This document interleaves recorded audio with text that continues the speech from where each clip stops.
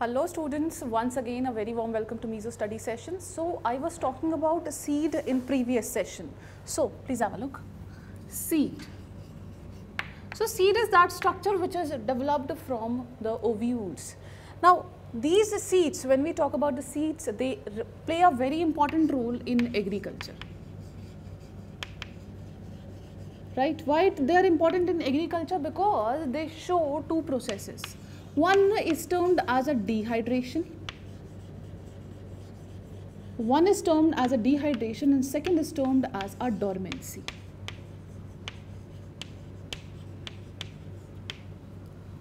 Right? The removal of water from them, but still they are in viable condition once they will get all these favorable conditions. That is actually a dormancy stage. So because of these, the seed can remain viable for a very long time. So every seed, they have one viable period. Viable period. So viable period, they vary from one species to another species. So this is that period in which the seeds, they remain viable. They can easily grow into a new plant. They actually varies from month to years, right? They varies. Now in this case we have a very good example, that is of a lupin, that is Lupinus the excavatus. Lupinus excavatus is a seed which is extracted by the excavation activity, and it has a viable period of around 10,000 years, right? And this is obtained from Arctic tundra. Obtained from Arctic tundra. This is one example. Likewise, we have one more example, that is in case of one date palm.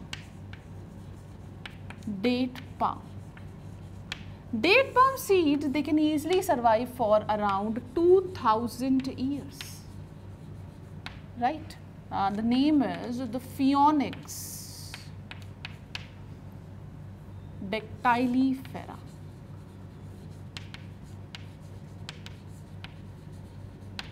Phoenix dactylifera, right? So these are the certain important conditions for seeds, right? So hope this is clear to you. So with this we have completed your seeds. Now let's talk about the next topic, which is fruits. So fruits, we all know that they are developed from ovary.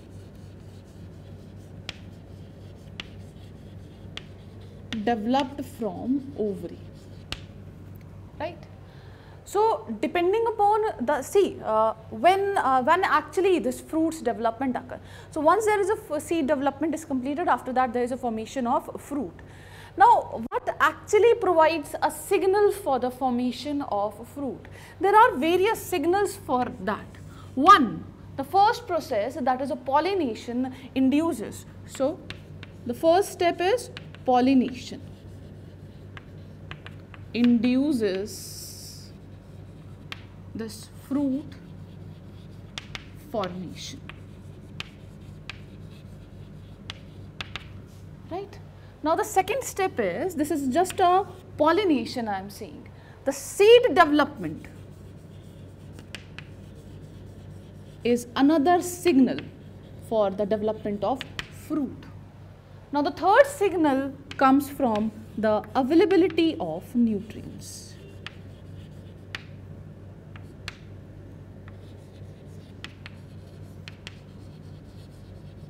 If there will be nutrients present, that means now our seed will be having fruits. Seeds will be enclosed in fruits.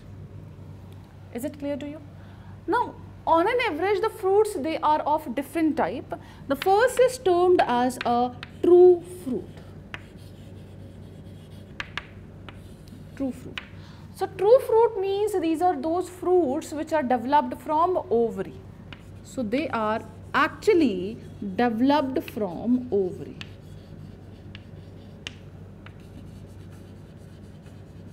In this you can take an example of a mango, right?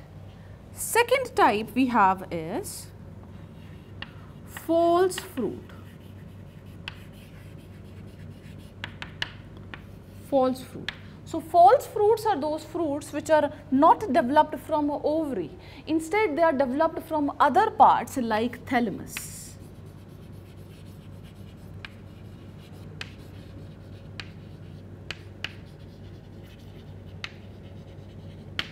In this, the example we have is apple, cashew nut, and also you can take an example of a strawberry. These are false fruit. Likewise, we have a third category of fruit also, which are parthenocarpic fruit.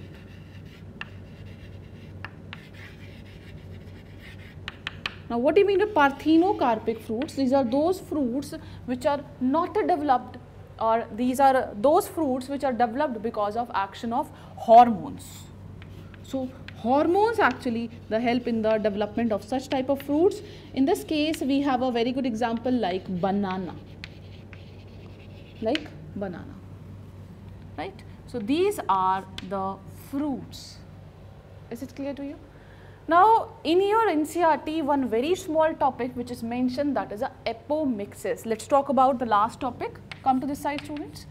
Epomixes and polyembryony.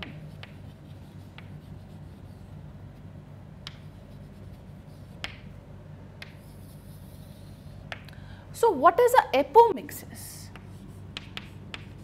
Epomixes is asexual reproduction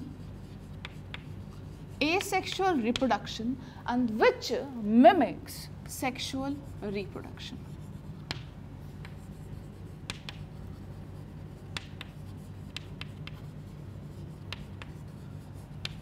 Which mimics the sexual reproduction.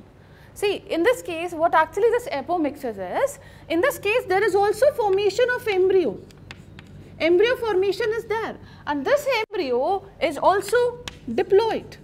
If it is diploid, that means it is formed from the two different type of cells, but actually it is not the case.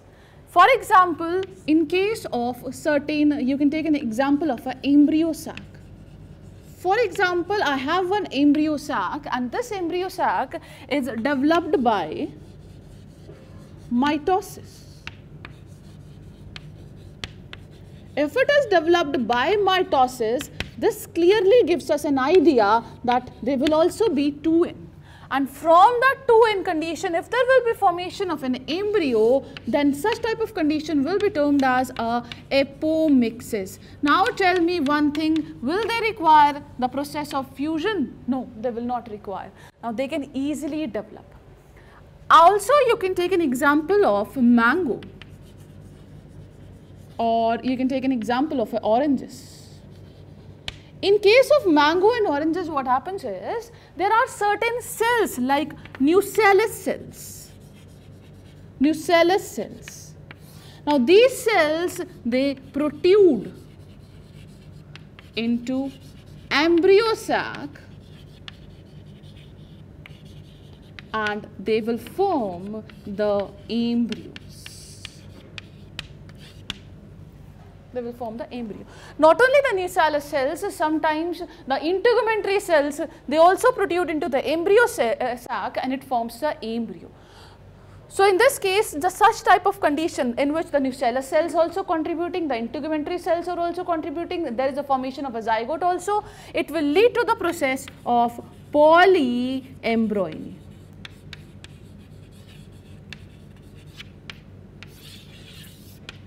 That means many embryos, they are present in a structure, like in that structure, large number of these embryos, they will be present, right? Is it clear to you? one seed and very many number of embryo. You can take an example of like orange, try to, we have orange and that seeds are present. So when you try to squeeze those seeds, you will see the embryos, they will be present, and that embryo, they will be of different sizes. So that is actually a polyembryony conditions are, and this is how the epomixes is. So epomixes and polyembryony. One more thing, nowadays we all are moving towards our hybrid varieties. Because hybrid varieties, they are more, you can say, disease resistant, the overall productivity is very high in this case. And a hybrid variety is, sometimes it become very much costly for us. Because when we talk about the second generation, suppose I have those seeds for it, I have hybrid seeds available with me, and I am growing in an agricultural crop. And in that agricultural crop, definitely there will be production of further seeds. So those seeds which will be developed in the second generation, they will be going through the process of segregation. If they will be going through the process of segregation, that means all those desired alleles which I want in a particular generation, they will not be present together. If they will not be present together, will those seeds will be good for us as compared to the viable seed, as compared to those hybrid seeds which we have bought the last year? No, they will not be equally comparable to them. So every time the farmer has to buy new seeds, the new hybrid seed, which is very costly for them. So that is the reason these hybrid seeds or this whole, you can say the agriculture in terms of hybrid, it becomes very much costly for us. Nowadays, the scientists, they are actually working, these agriculturists, they are working in this direction so that these hybrid seeds, they can easily be produced in the agricultural land. So this is all about the today's chapter. Your whole chapter of a sexual reproduction in flowering plant is completed from my side. We will be discussing some questions from this chapter, and if you have any doubt regarding it, see, I have not at all gone into the depth. The reason is, it is just your CBSE examination, you should have a overall concept knowledge. No need to run here and there that you will be looking for some books, some detail group, no need to go for that.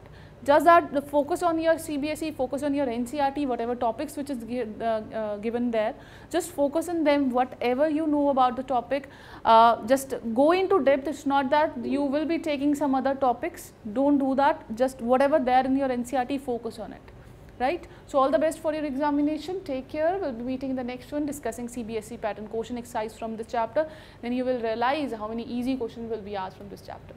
Till then, take care, thank you so much students for watching this.